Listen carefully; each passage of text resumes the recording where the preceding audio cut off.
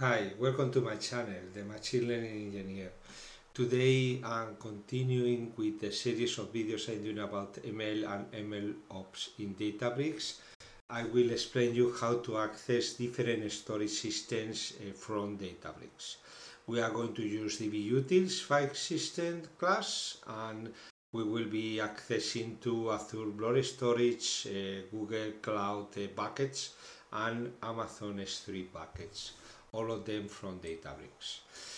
As usual, I prepare a notebook to you later review in your local environment, and we will go through the different providers, setting up the authentication and configuring how we access to the different technologies from Databricks. So the first thing, today I'm working in Databricks in Amazon. I closed the account in Azure. If you are following my channel, I create an account in Azure first of all, a trial account. Now I create it in Amazon. It's exactly the same. You just can go and the web page of the Amazon and check how to try the technology. 1 second. And it's pretty easy to set up the account to just have as you can see here. I have a 13 days account, and it's not fantastic, but you can create at least a cluster, no GPU, but you can get access to the ML library and the whole functionality, SQL, data engineering, machine learning, everything that is included, except again to get a GPU.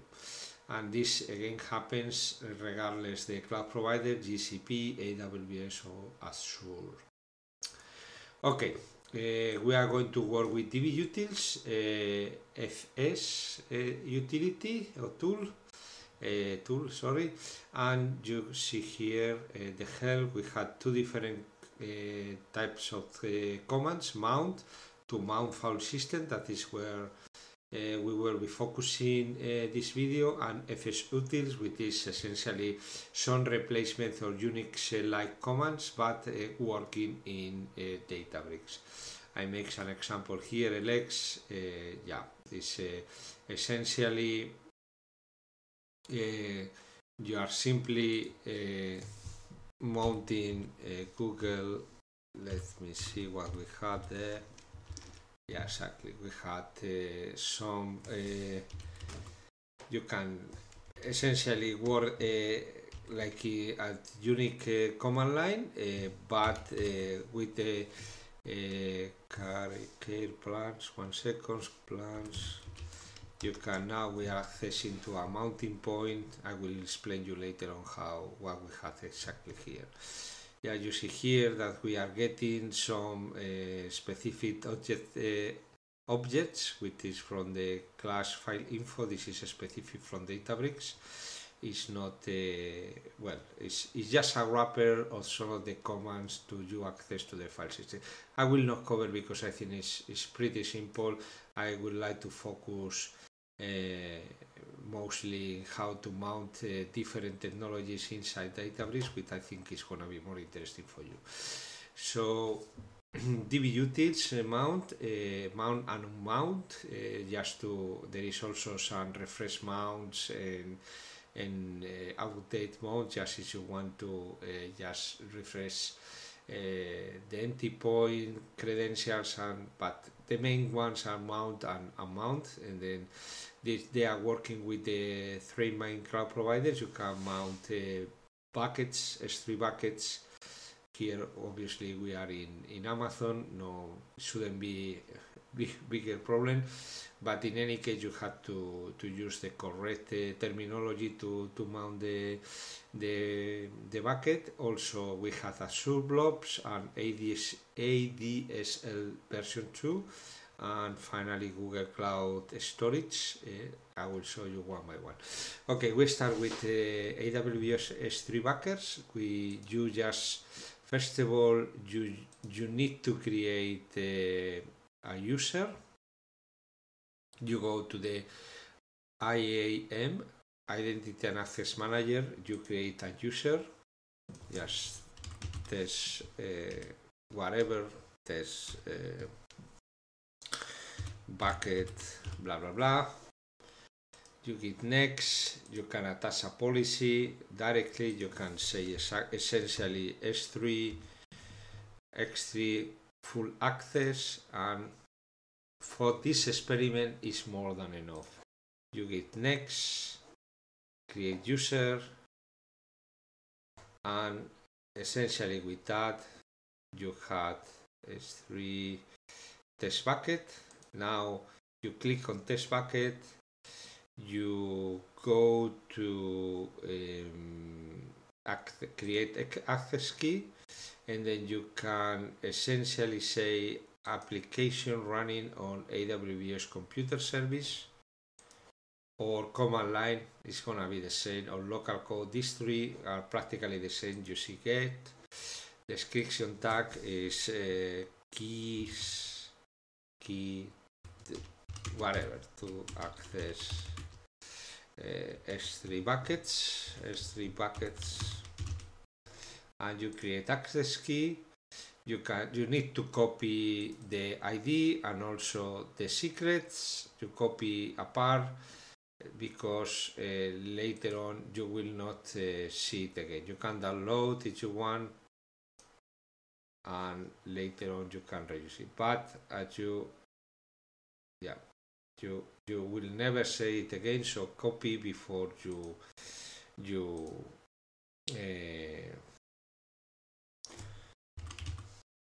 is disappear. Test bucket, I'm going to delete it in order to not use it. So with these two parameters, I simply introduce them in a secret scope. In Amazon, there is no connection with the KMS, with the key management system, so we cannot do what we did in Azure, that we connected with the key vault. Here, this option is exists, so I created a Databricks secret scope, and I introduced these two keys. If you want to see how to do this, there is a video on the channel. Just take a look. If you don't find it, let me know. I will point you out where is the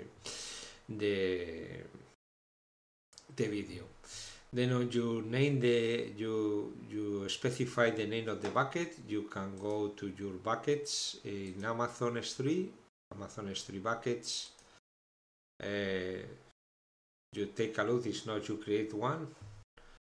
You go to the bucket permissions, and as we provide access to all admin access to all S3 buckets, we don't need to specify anything here.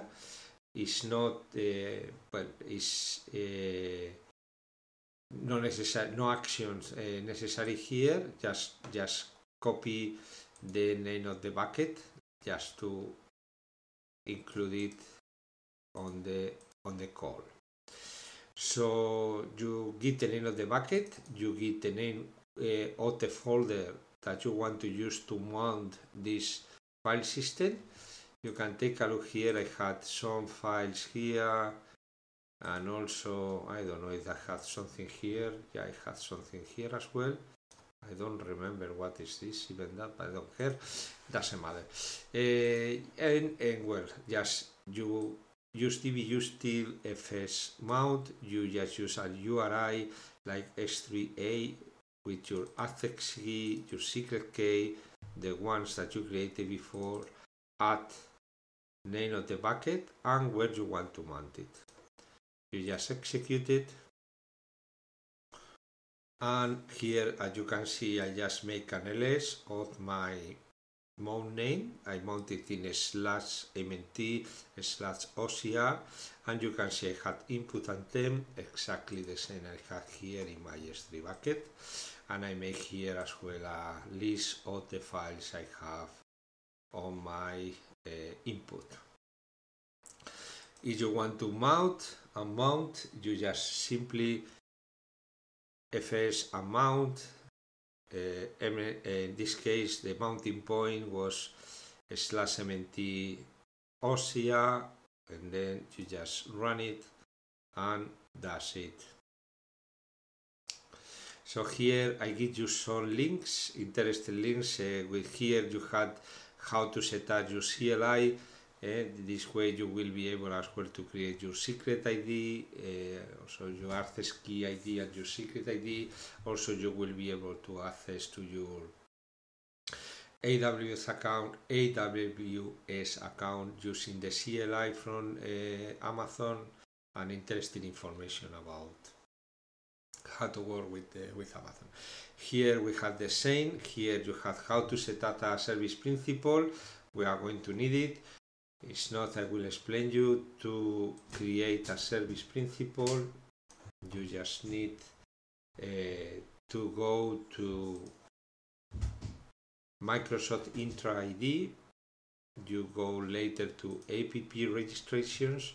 You do a new registration. You provide a name, test AWS bucket, whatever. It's just a name. Leave it like single tenant. I don't think that you are working in a multi-tenant environment. You create the application. Okay. Once you have it, go to certificates and secrets, create new secrets, provide a name, my service account, for example. Choose an expiration. It can be, well, custom, whatever, or just choose a name. Add. Once you add it, copy the value. Value is the key, the secret, and the secret ID is the way to identify your secrets. You need both.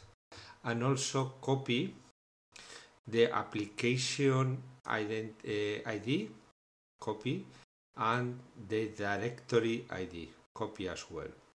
Okay, so we have this service account right now, and now you go to the storage account. If you don't have one, create one. Go to your service account. First of all, you can create a container. You go to data storage container. I'm gonna use this test DBS. If you don't have, create one to that. And once you have that, go to access control IAM, add role assignments. And here, let me remember, I forgot again what is the name of the role. We had here, in any case, the documentation. We need to add our storage block data contributor role. Storage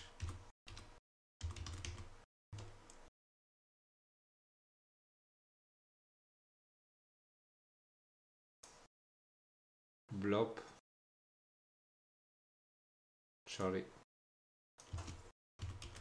blob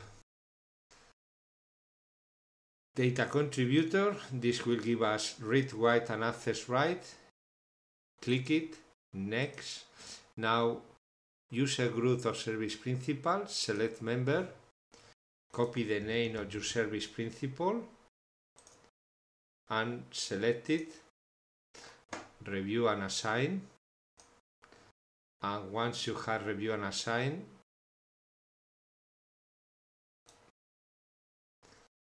you have it. So this is giving you access to this service principal account with this data I showed you before, to this bucket. I'm gonna delete it in any case, just to avoid problems. But just imagine you had to take again the secret scope. Let's take a look to the other one. You take a look to the tenant ID, and also inside the certificates and secrets, value and secret ID. So the tenant ID come here. You can see here I introduce as well in a secret scope, and you set up the config, authentication type OAuth, provider type, that one. The client ID, this is the client ID that you have essentially here, this one, secret ID. Client secret is that one, the value, and the login, you need to use this login URL where you introduce here the tenant. The tenant is essentially, as I told you, that one, this one. Once you have it, you can next you create the URL, the URI, of your container. Here you have the container name. Let's go there. Container name is test DBS, and after is add, and then on the name of the storage account. If you don't find easily the storage account, you just go there, storage accounts, click on there, and JSON view. JSON view, you have here the name. This is the name of your storage account. You just write it down here, that DFS core Windows Net, just run, and if you get through is that is working. Okay, it works. Now we can take a look what I have in the directory. Let's check. I had some documents, PDFs, blah blah blah. Let's take a look to our container, and you can check I'm online. I just had exactly that. To mount, just simply here we mount it in MNT Azure, just unmount it exactly the same. And the last is Google Cloud. Here I give you also some links. For Google Cloud, the first that you need to do is go to IAM admin, service accounts. I'm going to delete this one, that is the one I created before for the Spanish video. And then I will show you create service account. You just make test, Databricks, DBS, for example. Copy this address, but well, it doesn't matter, you will copy later on. Once you copy, test DBS, enter. In the service account, go to keys, add key, create new key, JSON format, recommended, create it, and now it's downloading the file. The file itself, I think we have it. Yeah, we have it here. It's now 2106. That's probably 120. This is from today. 19. Yeah, this is the 3 examples. Let me open it. Test DBS. You can check here the email address. You will need four keys from this file: the project ID, project key ID, private key, and clear email. So take this close to you because you will need it now to configure the access to GCP. Then on you go to the menu, go to cloud storage buckets, and then on either create one bucket or choose one of the availables you have here. And then once you have here, go to permissions. In here you go to view by principal, grant access, and here you just write down the email address you get here. You will see here, and now here you assign the permission storage. It was storage, cloud storage admin. Okay, so write cloud storage, and then on you grant the permission storage admin. Save, and now you create the service principal or the service account, and also you provide access with to this bucket in read, write, and delete. Once you have this, you need to introduce in a secret scope your private key and your private key ID.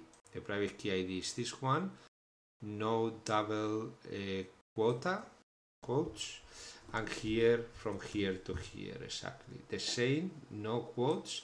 Create these two secrets in a secret scope, as I did here. You can see here I create a secret scope with the name Google Secrets, and I had Google private key and Google private key ID. And then you need to set up the driver with the following configuration. First of all, you set up to this key service account enabled true. Then on service account email, the email of your service account file, this one. Then on you just write the project ID. Notice that I'm not not putting any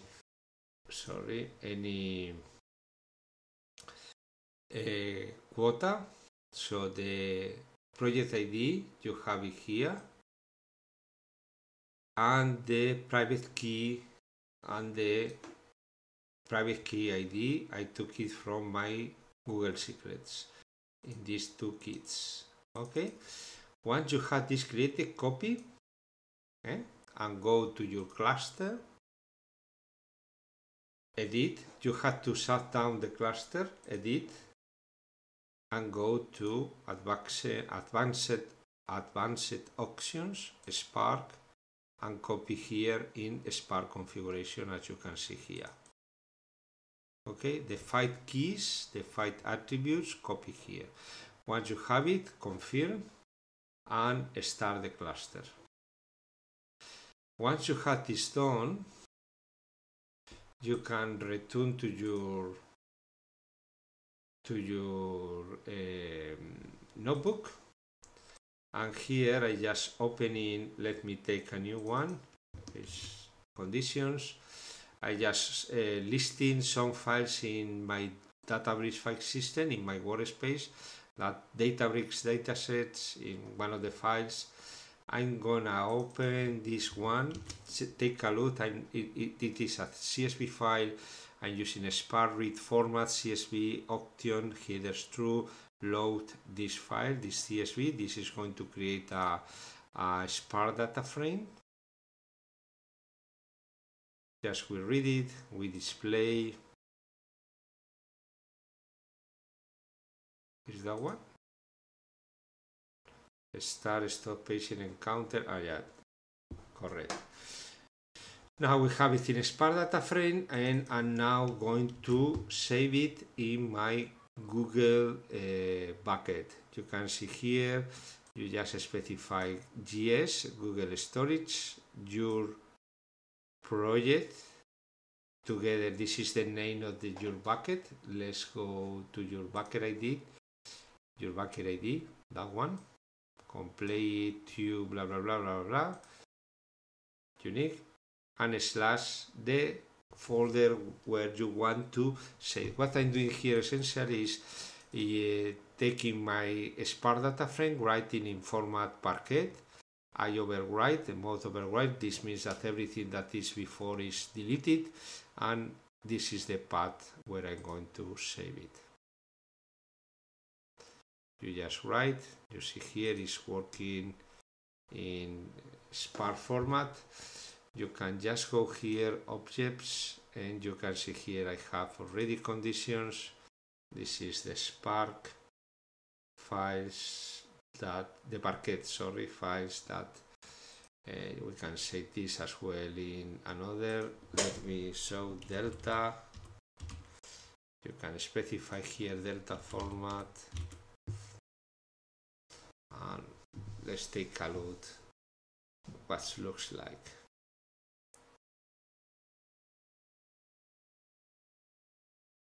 Probably yeah. Delta is a little bit for writing, is a little bit slower, but later on for updating, serializing, and reading is much faster. So just take a look. You go here, you are here condition delta log, etc. Is slightly different. You see this different is anyway snappy Parquet is the format. We will talk about this in another video. Now this is just using the Google Cloud bucket to store some files in data frames, in you can copy whatever. If you want to have a permanent mounting point to you unmount it, you just simply use again Dbutils FS mount source. This is what you want to mount. Let me take a look to the folder I use here. Let me conditions delta, for example, and where I want to, and here you just point to Google Storage, the bucket. You don't need to specify here any credentials because we already have it on the driver. And then on you just choose the mounting point.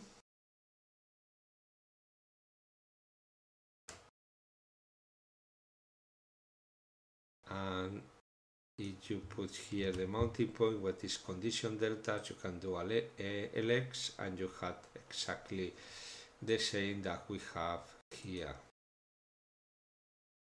Delta log and these files, you have 1, 2, 3. Okay, you can mount now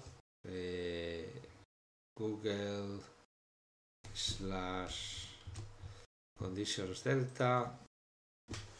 And I'm going to unmount everything that I have in mounted there, just to avoid problems later on.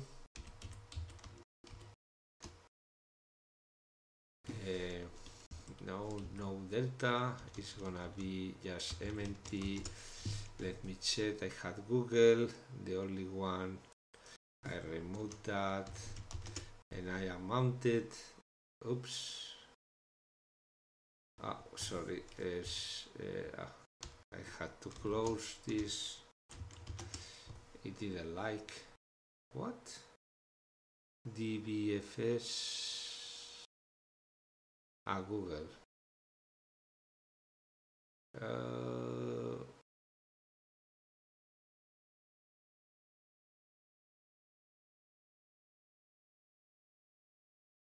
Yeah, exactly. Yeah, there is nothing already there. Oh yeah. MNT Google. Well, I will see what's going on here. Not really sure.